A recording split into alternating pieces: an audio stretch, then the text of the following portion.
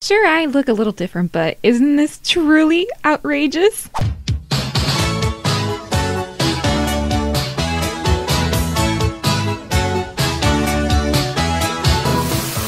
Hello everyone and welcome back to my channel. Today's video will be a short one and I wanted to do this voiceover because I am incredibly lazy. Also, this will not be a recurring series, so don't ask me to make another one. After watching season 4 of Stranger Things, oh, by the way, the costumes went off this season. I loved it. Thank you, Amy Paris. Anyways, I was hoping I could somehow leech onto a character whose style I can try to get inspiration from, and it turns out I freaking loved Angela's wardrobe. She was the one who played Eleven's bully.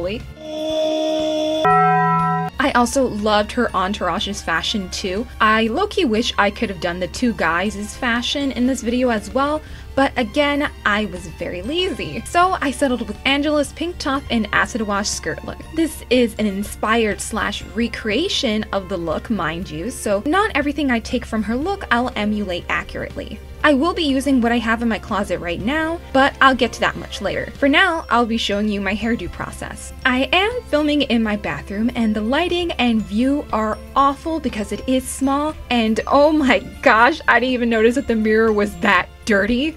Anyhow, some people asked for an updated hair tutorial, which I might not do to be honest, so I guess this one could count if you wanted to. I did recently get my perm redone in April, so my curls are still tight and are layered off in short sections to make the teasing process better and to capture that 80s hair as much as possible for the type of hair that I have. I have super thin hair, so you will be seeing a lot of my prominent scalp. Now, let's look at Angela's hairstyle. She has forehead bangs and she pulled some of the strands up and over to the side.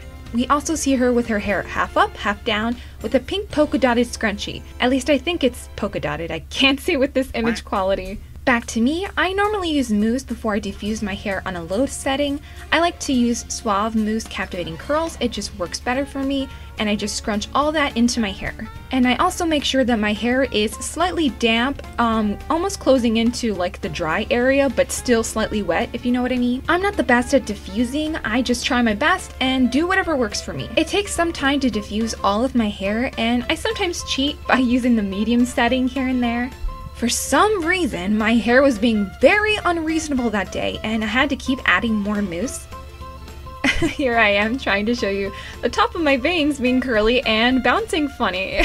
When I think my curls are all good, I do a final blow dry and hang my head upside down and scrunch the remaining areas that aren't dry yet. And there we go. Okay. Here is my pink scrunchie that I got from Dollar Tree a long time ago, and it's basically perfect for this look. Just sectioning off the hair for the look and making sure that my long layers aren't blended in with my top bangs, which happens a lot and it's like really annoying. Now it's time to tease the bangs. Angela's are rather flat, which isn't inaccurate for the time, but me being me, I'm gonna try to get them as high as possible. I use Suave Max Hold Hairspray.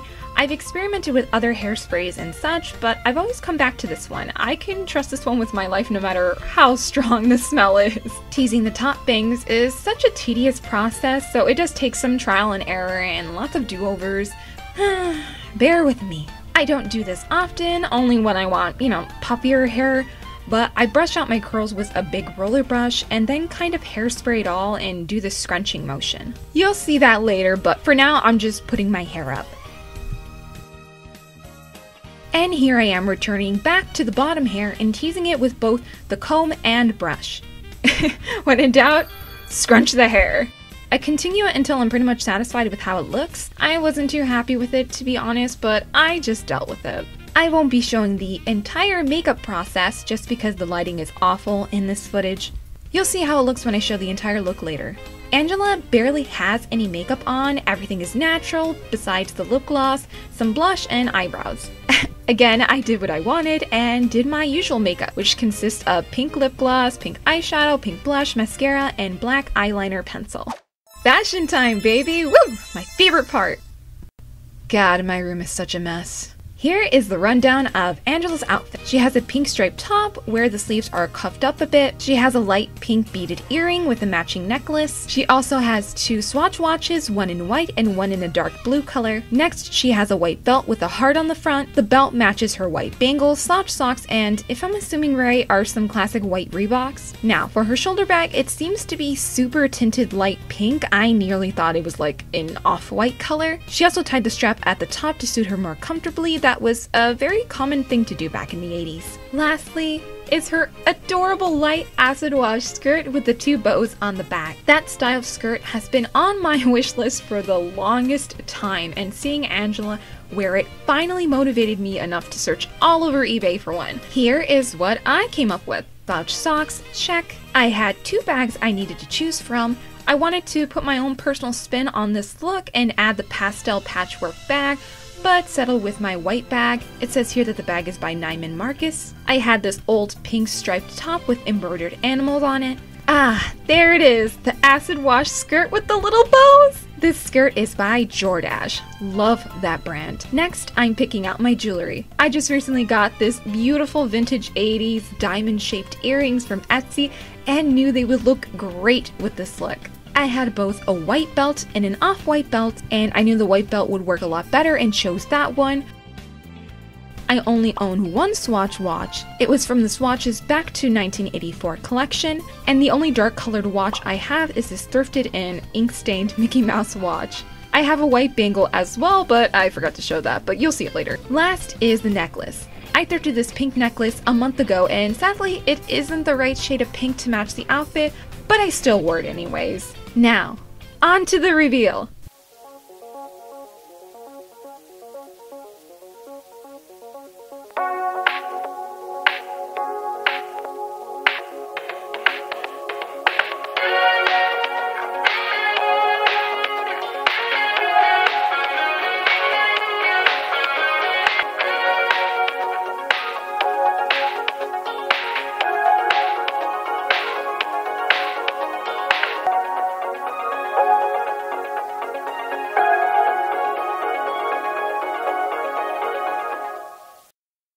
I forgot to record an outro. Remember to subscribe if you like my content and love all things 80s, and remember to like and comment. I'll see you all next time. Bye!